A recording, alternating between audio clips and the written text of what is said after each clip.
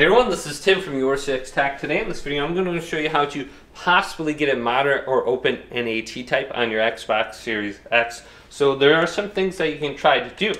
So let's go to settings, go to general and go to network settings right here.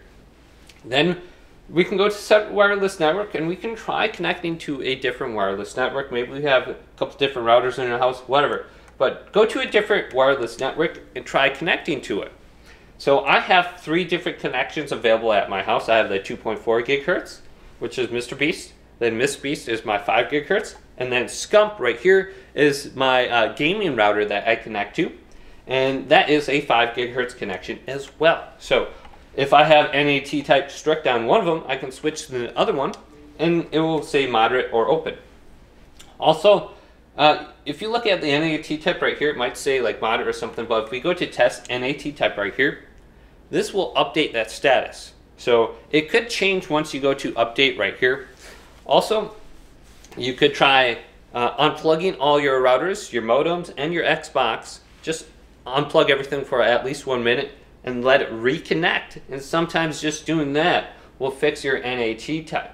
So this is going to take a while if you're going to be updating, and once again it's going to take like 15 seconds to go ahead and go through this process. But just wait and it'll give you a new NAT type. And a lot of times it'll go from like strict to open for me just by simply checking this. But it says it's moderate right now.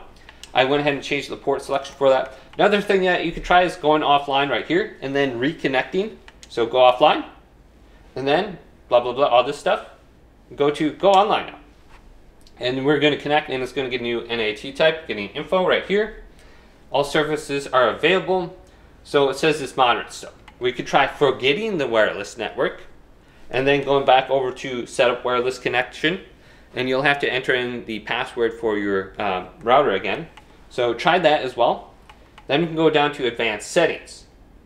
So I'm going to stand in front of this, and then what we want to do on the left side here, we want to go down to alternate port selection and choose that.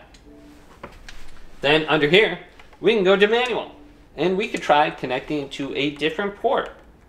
So 560, so connect to a different port under here and then go back to the screen and see if just messing around with some of the Xbox settings fix your situation. But hopefully this video did indeed help you out. If it did, leave it a big thumbs up and subscribe to my channel down below for more tech videos coming up next on Your 6 Tech.